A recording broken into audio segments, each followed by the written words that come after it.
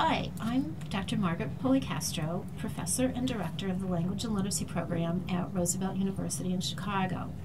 I'm excited to share with you today my new book titled Living Literacy at Home, A Parent's Guide. This book evolved from my life as a literacy educator and a mother, and for more than 25 years of working in our university summer reading clinic with parents and teachers. From the clinic and all my experience in working with parents, I've learned that parents really do want to know how to help their children with literacy. They need tools, they need guidance.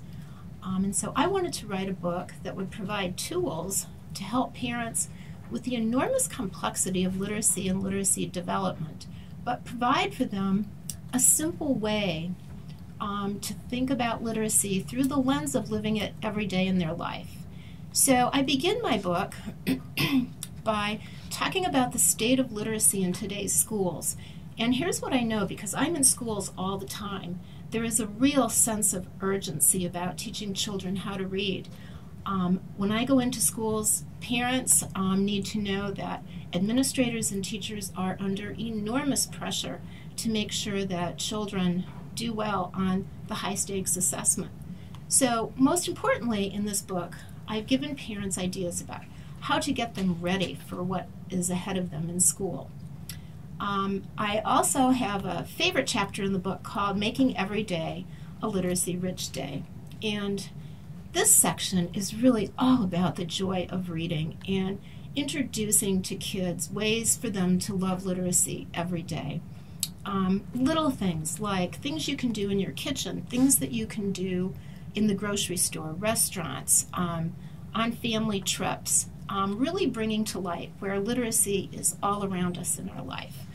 I also talk a lot about home-to-school connections, getting children ready no matter where they are, preschool or already in school. Came up with a back-to-school planner for parents, ways that parents can get involved in the school through volunteer work, ways to help your child with homework, setting up a homework center in your home, ideas for how to get ready for parent-teacher conferences, and most importantly, what to do if you have a child who you think is struggling in school. So to make all this work within our families, I talk a lot about routines and what families can do to establish literacy routines, whether it's morning, afternoon, or evening. We need to think about how we can read out loud to our children every day, and that can certainly happen with bedtime stories. In our house, we had a story that we told to our children about fish. It was a story about fish, and it went on for over 15 years, and we never really had an ending to the story. We need to set up homework routines so that kids really can establish for life ways that they can study. We need to think about getting kids into the library and having routines to make that weekly. And this is all about bringing access to books to kids.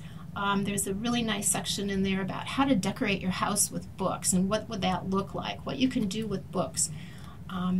There's also information about how to build and create a home library and all the ways in which books can be throughout your house.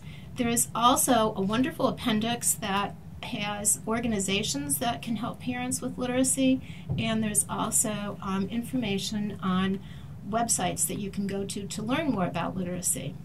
So I hope you enjoy this book as much as I loved writing it. Thank you.